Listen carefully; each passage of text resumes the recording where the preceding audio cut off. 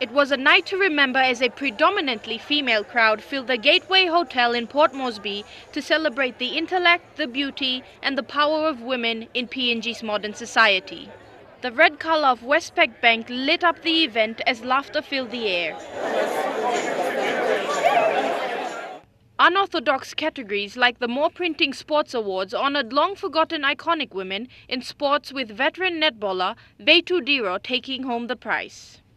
The contributions and sacrifices of the nominees were applauded, with PwC Private Sector Award winner and overall WOW winner Janet Sape thanking Westpac for recognizing the often forgotten women and joked about creating a partnership between Westpac and the Women's Microbank to enable financial literacy amongst women.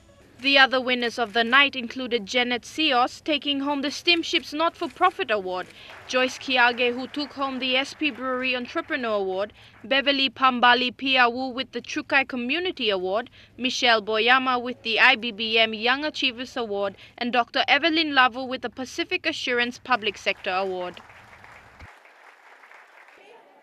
Michelle Bird, National EMTV News.